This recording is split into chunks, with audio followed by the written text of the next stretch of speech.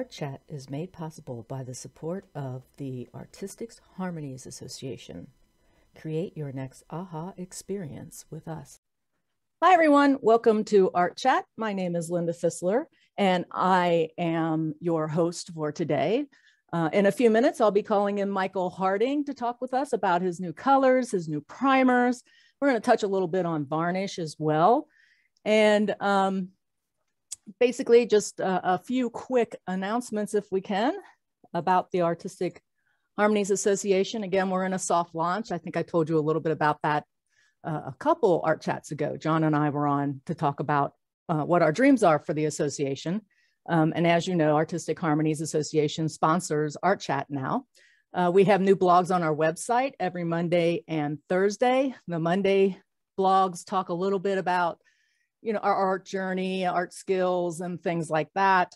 Thursday blogs touch on business. And John just started a new series about valuing your art. So you'll want to drop over and read all those good things.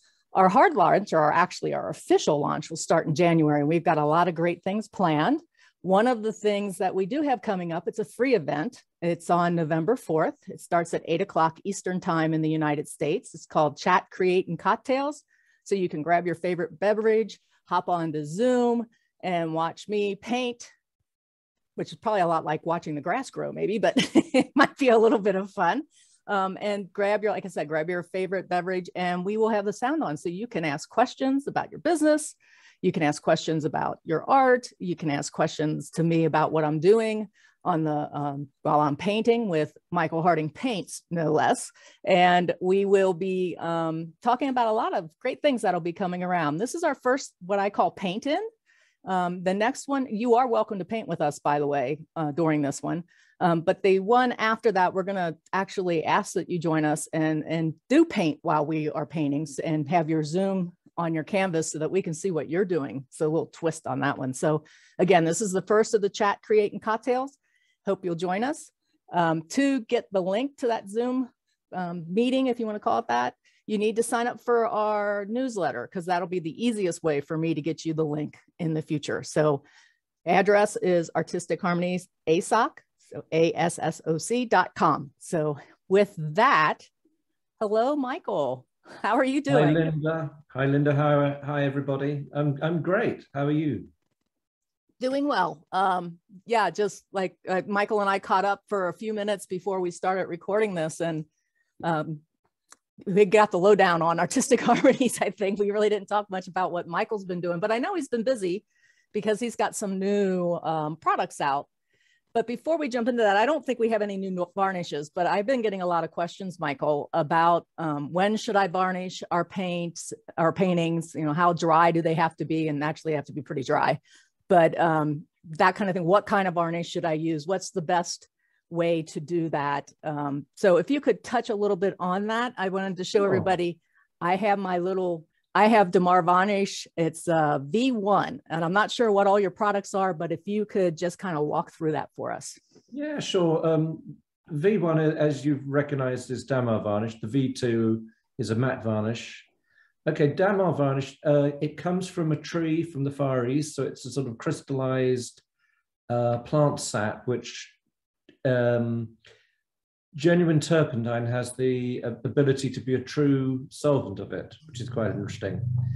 And when I say true solvent, you can have an apparent solvent like mineral spirits or something, and you can tell this when you try and clean your hands. If you get the Damar crystal dust on your hands, you find it sticky as can be, and you can never really wash it off with any detergent. And the only thing that really gets it off, believe it or not, I know it sounds a bit harsh, is actually wiping yourself with genuine turpentine and then using a detergent. So it's not very let's not go there. Yeah, that was a little harsh. Yeah, so that's the strange thing about Damar. It came along or started being used by artists really, from what I can recall, in the 19th century. Now, the key thing about a varnish has to be thought of, if you like, as a temporary coat.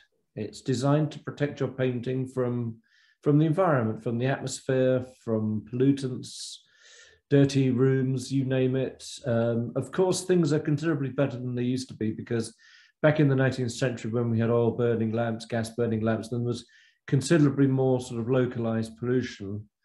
Fortunately, today we don't have to worry so much about that, but still varnishing your painting is essential. We recommend that you let the painting dry for a good 6 months to 1 year. Now, you'll find the books generally say 6 months, but it's one of those things where a little longer certainly won't do any harm. And there's a couple of reasons for this. You'll have all heard about the fat over lean principle and how oil paint, when it dries, goes through some quite erratic physical changes as it dries. It expands and contracts, expands and contracts. And over the first sort of 6 to 9 months, that's when it's doing it, and I don't want to use the word violently, but that's when it's doing it the most drastically. So you want that all to sort of settle down before you apply your varnish coat. And the other thing, of course, about a varnish is that it would in some ways block and interfere with the absorption of the oxygen, or impede it, shall we say. So it's best to leave your painting alone for a good 6 months to 9 months before you even consider varnishing. Now, if you don't varnish, well, it's not the end of the world, but it means in sort of like 100 years' time, when your painting's hanging in the Grand Met, and they of course have had millions of people trudging, passing it, admiring it for the last 100 years, they come to clean it, and of course you're getting to a point where they then have got a greater task ahead of them, as we understand it today. Who knows? In those days they might have some new invention which helps them enormously. But anyway, the essential thing is to remove dirt physically from that surface of the painting. Of course, you're now in direct, if you haven't varnished, you're in direct contact of the dirt with the finished artistic paint statement. And that's where it's more vulnerable, because of course, as you can imagine, the poor old restorer having to sort of swab away.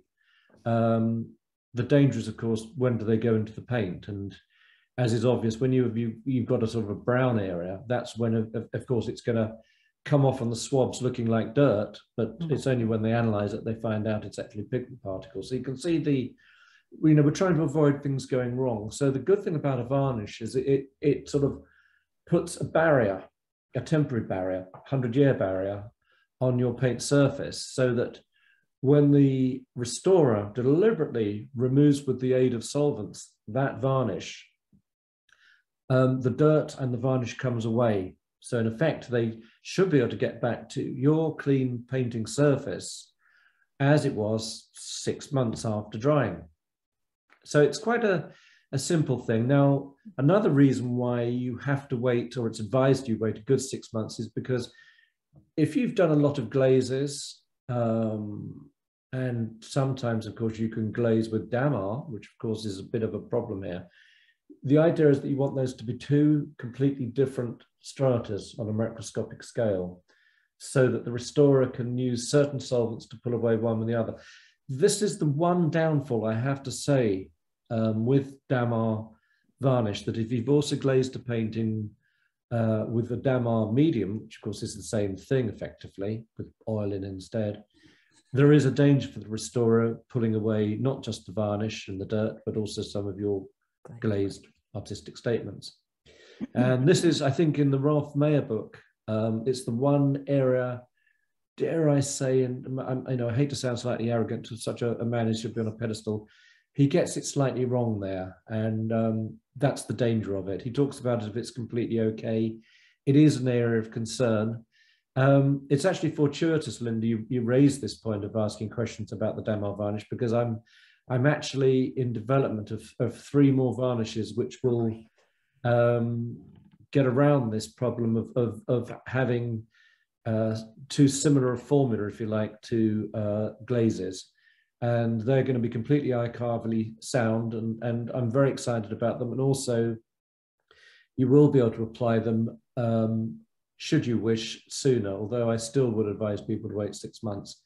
It's not going to, because of that interface surface, because it's a different type of resin we're going to be involving, and I can't divulge that at the moment because that's still at formula level. That hopefully will be quite a good step forward to us.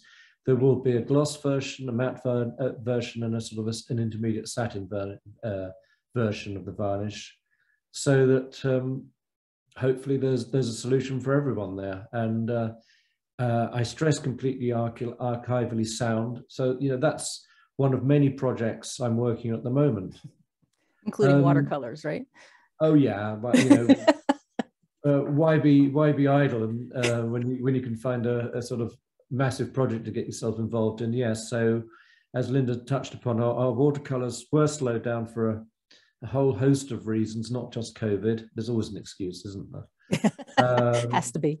Yeah, but we're going to be launching hopefully now sometime in the new year to spring 140 watercolors, give or take, with some really exotic and interesting colors. Fingers crossed, I'm hoping to have a manganese blue in there, genuine one, which is something I'm still sort of working on. We've managed to locate one. Cool. Because as most of you know, the manufacture of manganese blue ceased 20 whatever years ago. Mm-hmm. And although it's not as a sort of tantalizing blue as, say, phthalocyanine blue, or as historically as interesting, say, as lapis, it still will bring something to the party. So we're quite, excited about that. We've got loads of things going on. Yes, well, sounds like acrylic primers. I mean, I got to the point where I suppose some people have put to me that maybe the way that I approach creating art materials is a bit like my version of an art form, and I quite like that idea. Actually, it gives it sort of another sort of grandiose sort of level. But as you will all know who know my products, I love what I do, and I just love the touchy-feely, tactile nature of the things I make. Mm-hmm.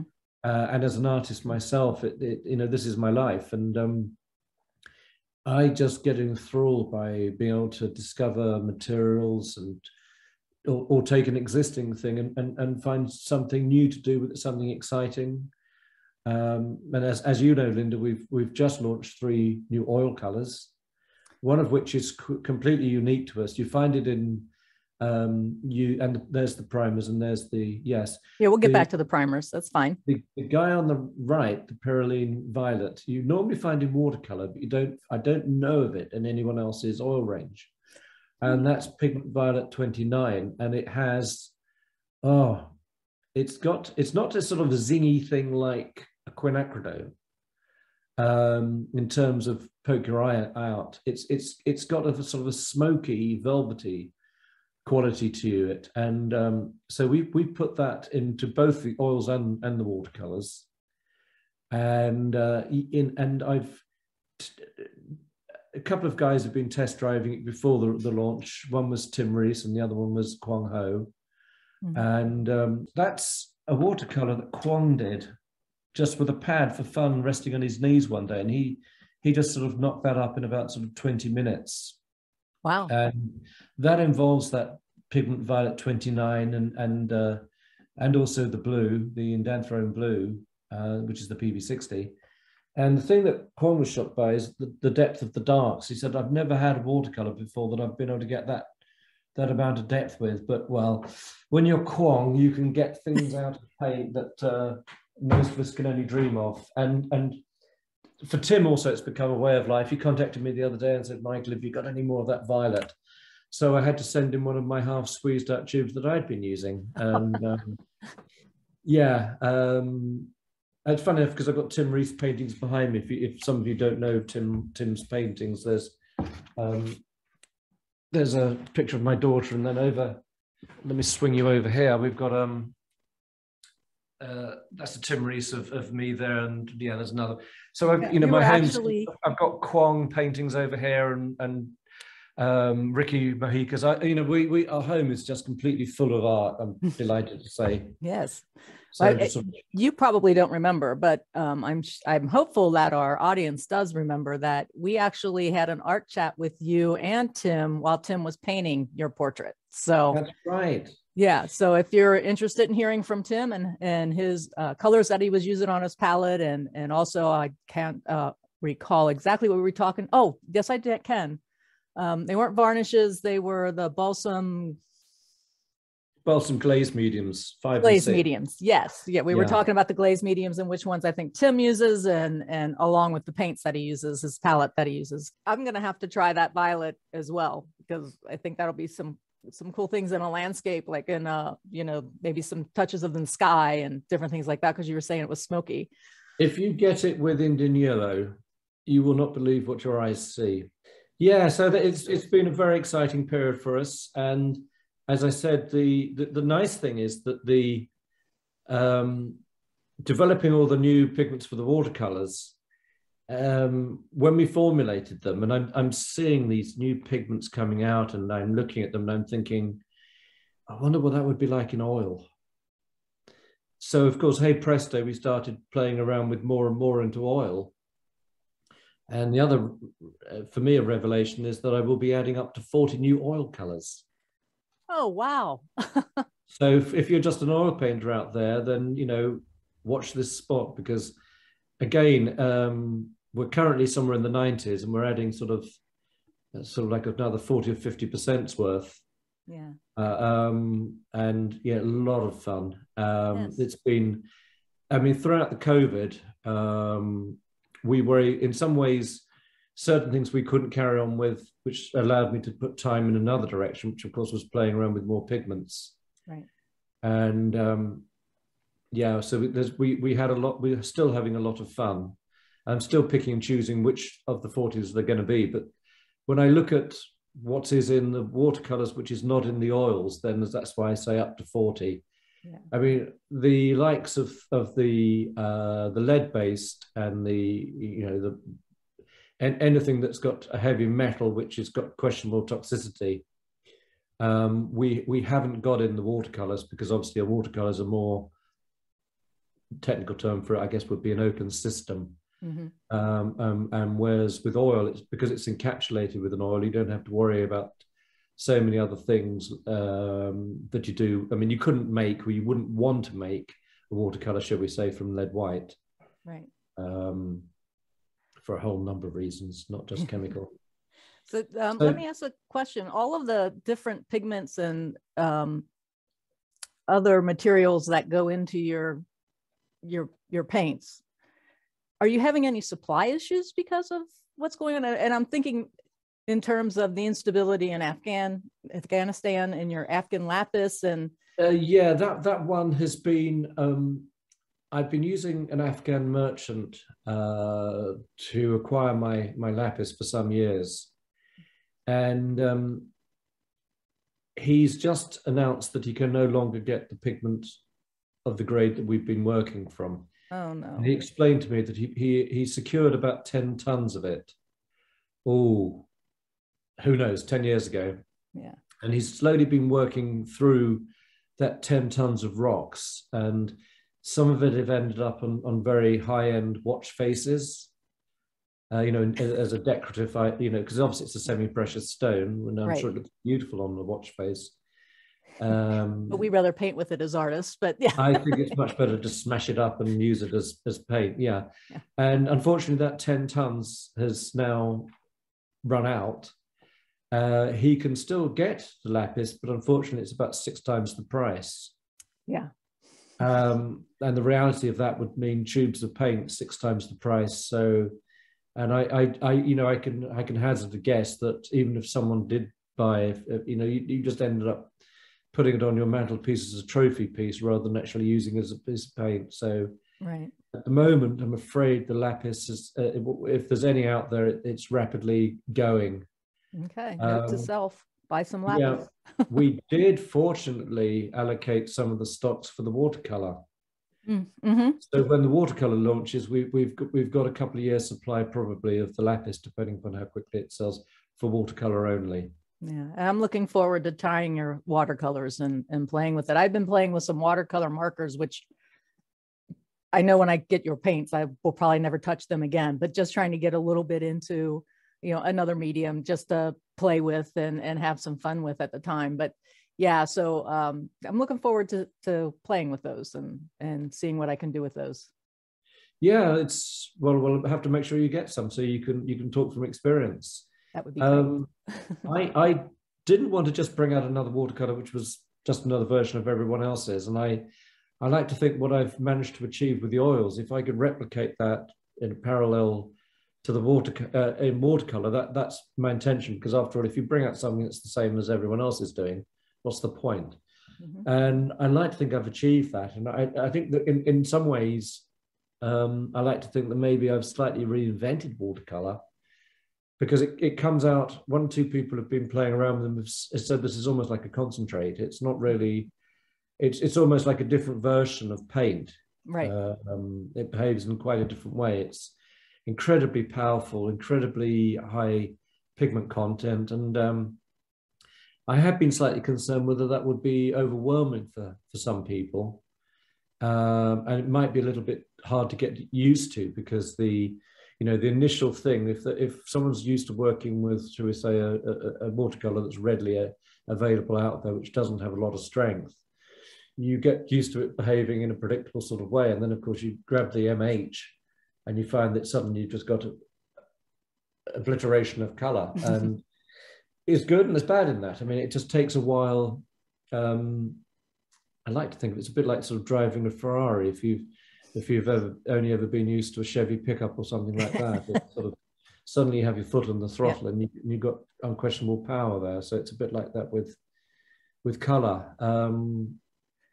Yeah, wear some sunglasses as well, particularly for the yellows. That sounds wonderful. Like I said, I can't wait to try them out. So let's get back to some oil colors. We talked about the violet. How about the Indothrone blue? Did I say that right? Yeah. Okay. Yeah, there's several versions of the way it's spelt and said. It was a pigment that was invented by the Germans in about 1908, if I remember correctly. First of all, it didn't sort of tend to cause many ripples, but it's got a very, blues are remarkable for me because they're so sort of serene and poetic. And sometimes I'm looking at them and I think, is there really color there? Because I don't know why your mind sometimes just flips and only sees the tonal value of it. And that's why it's useful, obviously, to play around, say, with an orange next to, for obvious reasons of the complementary. Yeah, blues, they're just bizarre. I don't understand them. I don't want to understand them. Just keep playing. Well, the thing is, I think if you understand it too much, then it's like trying to understand love. It's if you analyze love and break it down into its component parts, it's no longer there, and it's a bit like the experience or the feeling you have when you look at certain colors, and to overanalyze them, then they cease to be for you what they are. And I think so often maybe in other forms of art, musicians probably have to, because of the way that music is reproduced. There has to be a notation system for it. I don't understand color, and I don't want to. I think as long as I can keep the mystery alive for me, I'll be able to keep doing what I can do. And it's probably also a bit like the concept for an artist making a perfect painting. You can't, and even if you did, then art would cease to exist from that moment on. There'd be no point. Right. I mean, that's a huge debate for another day. But yeah, we've also brought out a red. It's a red that you'll have seen in many ranges before. We had so many requests from people to introduce a Pyrrole red, which is the Color Index Pigment Red 254. And there will be other versions as well, of course, as I add the other colors, a 264 probably as well. But and that comes from a family of pigments which is it got very well-known light fastness, and I believe it's the red that gets used on Ferraris, actually, having mentioned them once before. So very light fast and drives you a long way. Yeah, so yeah, I'd love people to try it. Okay. One thing I do want to mention, as a person who started out with a limited palette, which was ultramarine blue, alizarin crimson, and cadmium yellow, and then I think I threw in an ivory black a little bit along the way, and titanium white. I do a video which will be available through Artistic Harmonies, where I have 4 different blues and 4 different yellows and mix a wide variety of greens from that. So it's a little demo video that'll be coming out soon on Artistic Harmonies Association. I'll do a little blog about it. You'll see parts of it. But it is amazing. And the painting of the cottage behind me over here is done with Michael's paints. And you can see a wide range of greens in there. That little video showed me why I should change up my limited palette, if you will, with different blues and different yellows. It's still quote unquote limited, It's a And lovely painting. Well yeah, done. oh, thank you. Yeah, that's our, Yeah, we call that bike barn because we go it's by funny that on our because bikes. as you say, that the artist doctrine normally would be to limit the number of things, because it's a bit like making a cocktail, and the more things you put into the shaker, the more things that can go erratically wrong. But no, absolutely, Right. you've landed a splendid painting there, and yeah, the danger, of course, would be chaos, but clearly you have not got chaos. Yeah, I mean, one of the things that I always tell my students and other artists that kind of get into this, I'm always squeezing out the same color of paint on my palette, and I know what I can mix from that. So they kind of get toehold into a, just a small range of what that color wheel could be, if you will. Yeah, Um, yeah. if you experiment a little bit, even if you just spend it, I mean, to me, the most fun part of painting is mixing. I could spend all day mixing. Oh yeah. And it's one of these things, you learn so much, even if you just take a little bit of your paints and mix them out, you start to expand your memory into what it takes to mix a certain color that'll just make a difference in your painting as you're doing it. And I'm sure you could probably see the same thing for most of the watercolors that you've been playing with throughout too. So playing is an important part of staying creative and expanding that muscle memory into seeing other colors and mixing other colors. And of course, the other part of that is actually studying color out in nature. But it's a matter of just, having some fun and getting away from what you're used to, because when you walk away from that new painting that has that different mix in it, you just feel so much more accomplished. At least I did anyway. It's a very interesting point, because in some ways you could argue that if you're using the same mode of operandum every time, you're sort of producing the same painting every time. Right. But then when you consider the ancient guys, they didn't have so many options, and you look at generally the steady limited palette, say of the Dutch school. I'm thinking, of course, of Rembrandt, and he went for that form of stability. Mm-hmm. I've said this many times, but I would be fascinated to know what they would make of our opportunities we now have with color. I think Monet would have wanted to relive his life Yes. for obvious reasons. I think Rembrandt would have probably looked at the array of colors and said, "This is crazy. What do you need all this for?" Right. Yeah. But the need is you can create so many more. I mean, as Kevin McPherson said to me when he was mentoring me, we have, and you can argue this too, 9 or 10 values, but we have millions of colors. Yes, indeed. And that's the big difference, is just understanding the difference between those values and those millions of colors and how to achieve them. Well, there's infinite numbers of colors, because Yeah. you can always just put another little mini speck of another one in, and technically the color will have changed, although you may not be able to perceive it. Right. Yeah, but no, Okay. Did you by chance use my green gold? I have not yet. No. That has peculiar things going when it interacts with other colors. I mean, I'm stating the obvious. When you put it next to a red, and when you mix, I'm trying to think, something like a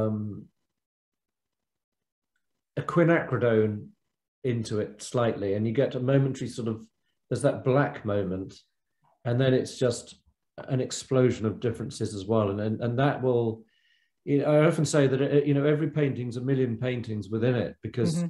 just mixing in your palette, that little combination I've just mentioned, will just take you off down a rabbit hole.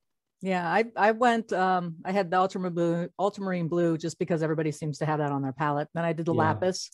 I threw in the blue shade of the cobalt teal, and I think I used your Knight's blue.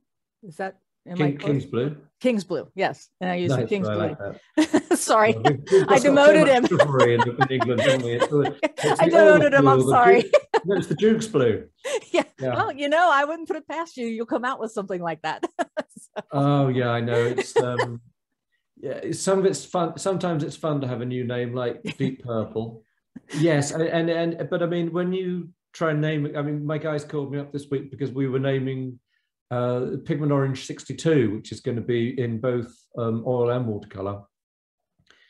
And they said, "Come on, you've got to think of a name for it, and you can't just call it pigment orange 62, and it's got the most peculiar pigment name. It's benzolazodine, and it's, you know, no one's going to want to call it that, although that will be on the tube so that people know the pigment family. But it's a highly light, fast, you know, really zingy orange. And I said to my guys, well, look, describe it in your own words. And so, well, it's much more brilliant than any other orange we've got. And I said, well, there you go, brilliant orange.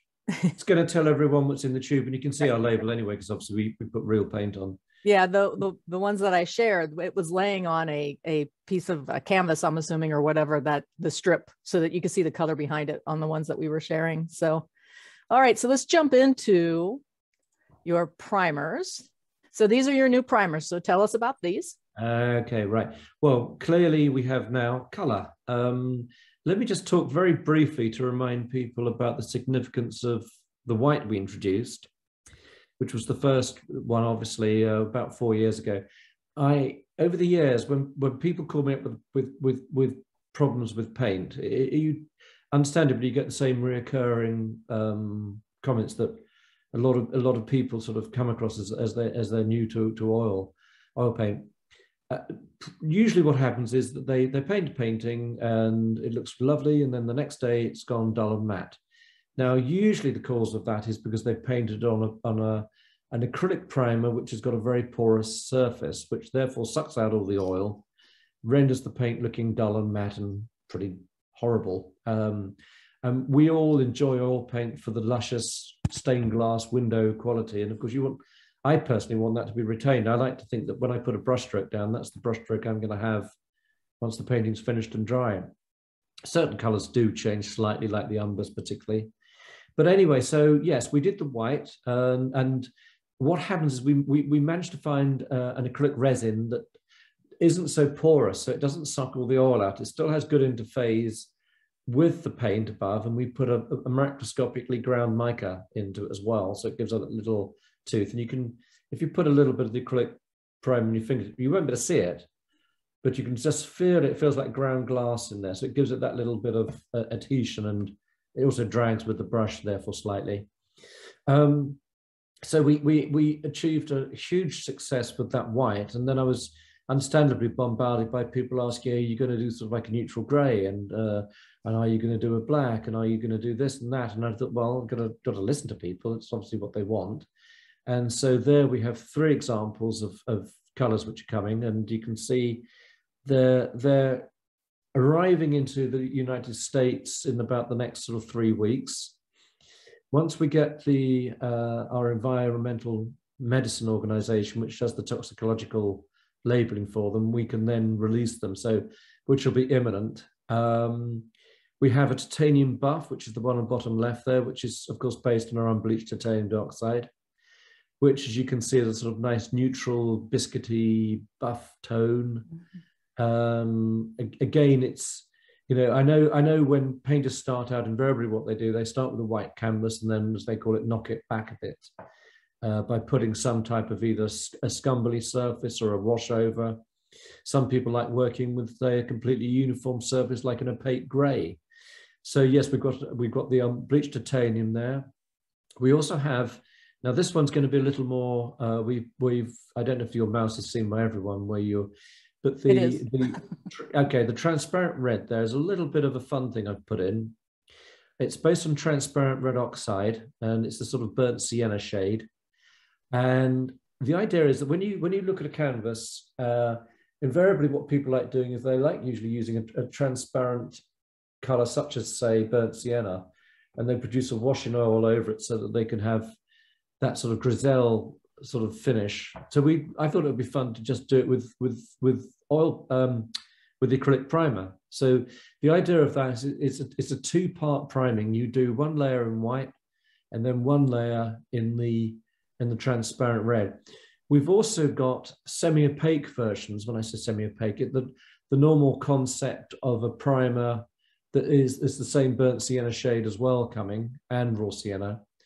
So of those 4, we've got transparent raw sienna, transparent burnt sienna, and then the normal versions of those. So that's 4. Now, the one that I'm personally really excited about, and I've started using this in my own painting, is that that olive green at the top there. And I put that together really with portrait painters in mind. I found that quite a lot of portrait artists like working on a sort of terra verte, olivey, call it what you want, green, so that they can play around with their flesh tone colors as complementary. And you know, I must be honest that after my 40 odd years of making paint and I introduce these things, I'm doing it because I'm having fun and I want people to as well. So it's not as if I'm not somehow saying that these are things that are going to change your life as a painter. But as you touched on, Linda, sometimes it's a healthy thing to experiment and take the untrodden path, shall we say, and see what comes out. And so that was the idea. So in all, we're going to have 10 primers from the white, the neutral grey, the titanium buff, the siennas, which I've just talked about, the olive green, and a transparent one, so that, you know, if you're painting on linen and rather like the natural linen surface, then we've got a transparent version as well. So just 2 good coats of that transparent, and it renders the support impervious as a buffer zone, if you like, to the support. So, for instance, if you're painting on a wooden panel and you happen to like the grain effect or the tone of it, you've got that option with the transparent as well. So in all, there'll be 10. I'm trying to think if I've got them all. It's hard to sort of, as I sit here and sort of, but yeah, there will be 10 in all. They all behave in exactly the same way. They all dry within like an hour or so. They can be intermixed. So if you wanted to say, if you wanted to make your own tone of grey, then you could take the black and the white and mix accordingly and put a bit of the titanium buff in or any of the others. I mean, if you like, think of it this way: it's the same vehicle in every case, but with just a pigment added. So it's been fun formulating that and sort of trying to sort of pick and choose which colours we will include. I know someone's going to call me up and say, "Have you done this colour?" And they're going to suggest I did at one point think maybe I should do the primers as well, but you know, if I'm not careful, I'm going to end up being an acrylic paint maker as well. But these are primers. They're also very light fast. Say again? I said, and non-absorbent being the key. Indeed, because they are designed so that they don't suck the oil out and leave your paint looking dull. It was a hard product to sort of name, because I don't like calling something an acrylic gesso, because gesso traditional gesso, of course, was rabbit skin glue and chalk. And this is, and I don't think that when you take a modern material like acrylic resin, to start calling it gesso, no, to call it what it is, because that confuses people. And there's enough confusion in this industry already with materials. Right. And I had to come up with a way of telling people what it did. And so the other thing is read the label, because that'll tell you exactly about it. And we've obviously got the website to support it in more detail. We could have called it non-flattening or non-dulling, but then it becomes even, there's no perfect name to give it other than it's an acrylic primer which doesn't make your paint go dull. Yeah, so let's talk a little bit about, because there are so many different terms used. A lot of folks will talk about toning their canvas, and most of the time that is done with the acrylic paint, like we're talking about, and this would be toning your canvas with this particular primer. Absolutely. You can either use them over white. Got to make sure you have enough coverage. So if you're going to use one of these very thinly to achieve your color, make sure in that case you put 2 good layers of the white down, because if you did effectively what would be 1.5 layers then there's a danger that if you've got a thin patch and your linen hasn't got enough of a barrier protection, then it could let you down at that point, and then you'd have telltale oil stains coming through on the back of the canvas, which is always a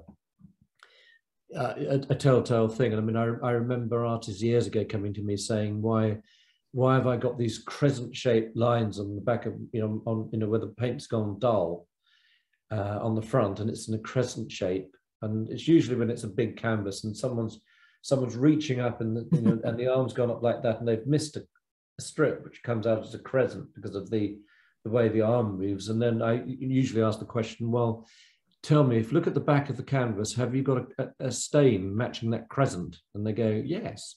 How did you know? And I say, well, you didn't cover the canvas well enough there with your primer. And what's happened, of course, a certain amount of the oil is seeping through into the linen, and that's the telltale stain. So that's what we want to avoid. You've got to have enough of a coverage of whatever medium you're using. I say medium because I have to qualify that. I don't want to get people confused again with oil painting mediums. Whatever your chosen material is at this point to act as a barrier, make sure it does its job properly. And I always try and impress upon people to test on other bits of material before they commit to a major, use one of those little offcuts of strip of linen or something you have if you're unsure about are you going to like an effect or not. Right. So another additional question that just kind of pops in my head when we're still talking about primers. I unfortunately cannot stretch my own canvas. So I tend to buy the canvases that are a little bit higher in price because I want as we talked before on many art chats, we want our foundation or what we're painting on to be, as good as the paint that we're using, if not better. So I've switched to an oil primed canvas, Belgium linen. Yeah. And there are also acrylic Belgium linens, primed, or pre-primed, if you want to call it that, available as well.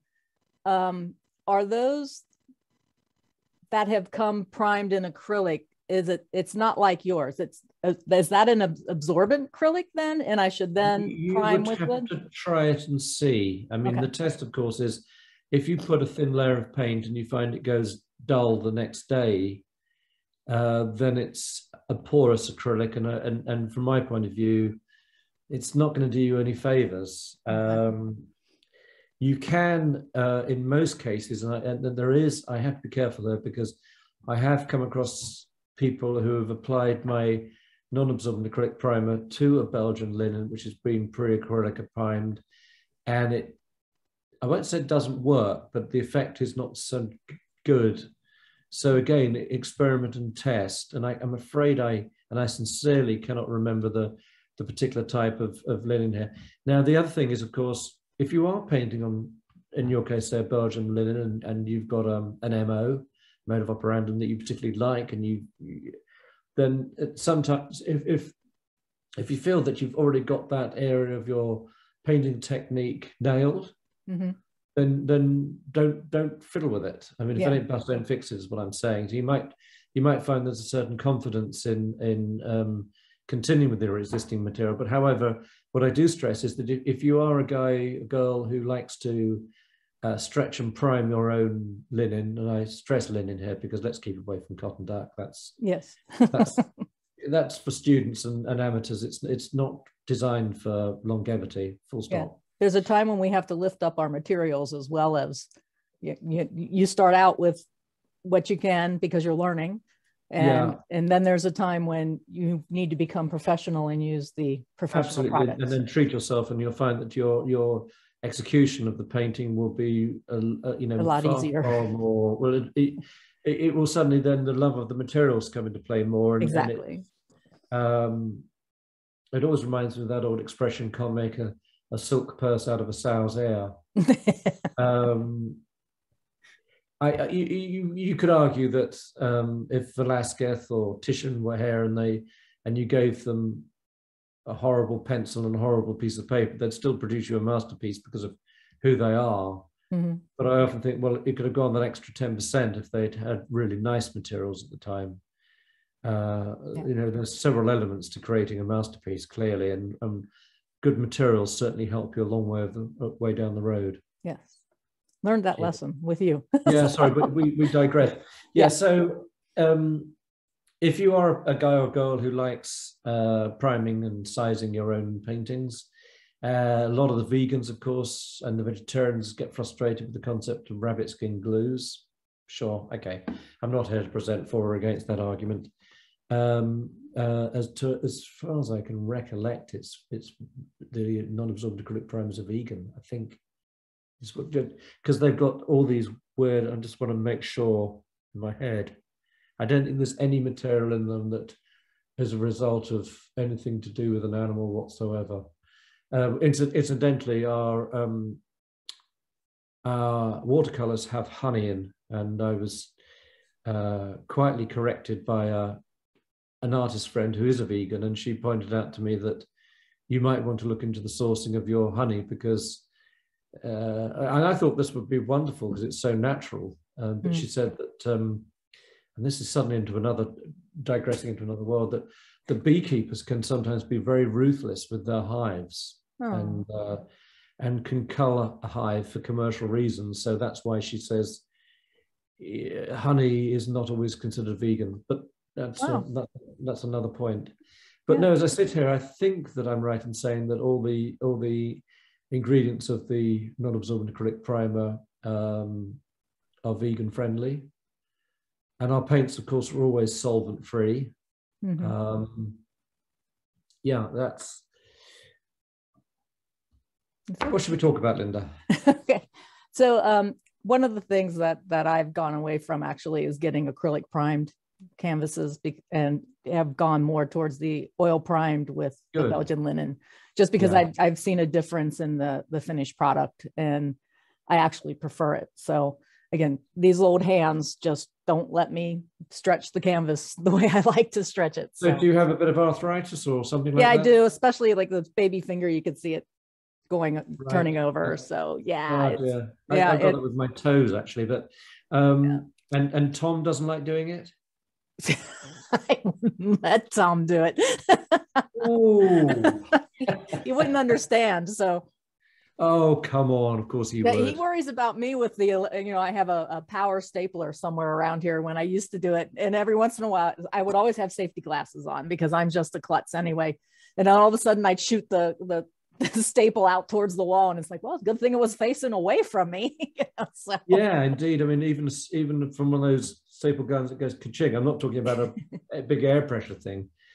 Yeah, you're absolutely right. I mean, it's one of those things, safety first every time. And are you going to be out in stores anytime soon, or is this post-pandemic you'll start doing that again? I think probably once the pandemic things really calm down. I'm going to the UK next week with Karen for about 5-6 weeks.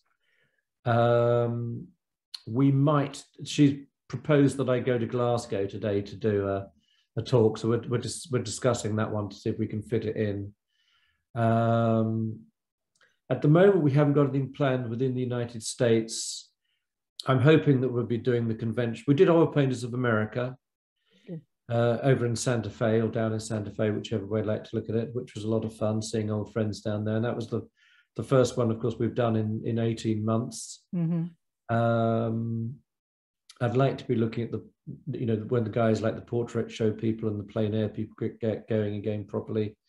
The virtual events, of course, have been fun and saved us in many ways, which is great. It gets everyone together because, as I often say, if you're painting on your own, it can be very daunting at times, because it's sort of, if you haven't got people calling into your studio and giving you encouragement, it can be tough. And we all need encouragement. There's always that day where you think, why am I doing this? You can beat yourself up about it, and we all need to be lifted. You've got to know when to beat yourself up and do better in your painting, and also pep yourself up as well. So but no, at the moment we going to the UK to work on formulating next week and develop a few things, and I'm looking forward to that. And I recently became a grandfather, so I'm also going congratulations! And my granddaughter's called Sienna. I didn't insist upon my name. My daughter and her partner chose the name. So yeah, that's catch up and see my lovely little granddaughter, who's now just over 3 months old. Congratulations again. So thank you. I didn't want to just kind of gloss over that, because that's really exciting. I'm not the first person to be a grandparent, but we all, it's a lovely moment in one's life. Yes, and with Artistic Harmonies, at some point we're going to be starting, don't think of it like a plein air painting conference or oil painters or things like that, but we will have get-togethers, if you will, conferences. Would love to have you talk about technical the technical aspects of paints and things like that, so that we can get a better understanding and get our head around that technical mastery. Please invite us. We'd love that. Yeah. Yeah. So yeah, I don't know if we would have a vendor area or whatever. This is just off the top of my head. If John were here, you know, but I think your understanding of the technical mastery of paints, and the, you know, I hate to call you a chemist, because I don't think I can call you a chemist if you want. I'm a painter. Yeah. First of all, I'm not a chemist. Chemistry is for really clever people, you know, not me. Yeah, I didn't pass it, so. No, so the more I look at it, the more I realize I can't. It's just it's another world of craziness. But no, I like my start point of being an artist. Yes. And using eyes as my scientific first instruments when I'm making paint and looking at paint. And you know, in a sense, I think that's where, if you like, I score, because I approach this as an artist. Right. I'm happy to be involved, always. Great. And when your watercolors come out and any of your new colors come out, please drop me a note, because we'd love to have you back to talk about them again. I will. I gladly, and I should have to get some samples over there to you. So don't be. Oh, that'd be wonderful. Don't be shy about pestering me, because you know, obviously you're a good friend. So I know. Yeah. I know. Again, thank you, Michael, for joining us. I always love hearing about your products. It makes me think about different ways that I could possibly use them in my technique, and ways to expand my technique. So growing as an artist is always important. Thank you for considering me. And if I can just say one thing to the artists out there, sure. If ever you have any crazy question, you know, you might think after this this event with Linda that, oh, he didn't quite explain X, Y, and Z, drop me a line. Mm-hmm. You can find how to communicate from our website, which of course is at www.michaelharding.co.uk, and just do the normal, find the contact page and drop me a line. I'd love to hear from you. Yeah, Michael is very personable. He does mean that. So I was very happy to meet him. Gosh, back in 2012, Michael. Ooh, weekend with the Masters. San Diego, I remember it well. Yeah, yeah. San Diego, that was a great setting too. The hotel there, that was wonderful. So it was a great event, because I got to know many people who became very good friends after that. Yes. So anyway, so again, thank you, appreciate it. Always good to hear from you and Karen, and getting to know your daughter is interesting as well. Joelle. Her mother's French, and so it's a traditional French name. Tuning in and listening to us. It's been a fun time. Always great spending time with you. And we will be back in Art Chat in a couple weeks. So we'll see you then. Thanks, everyone. Bye. Goodbye. Thank you.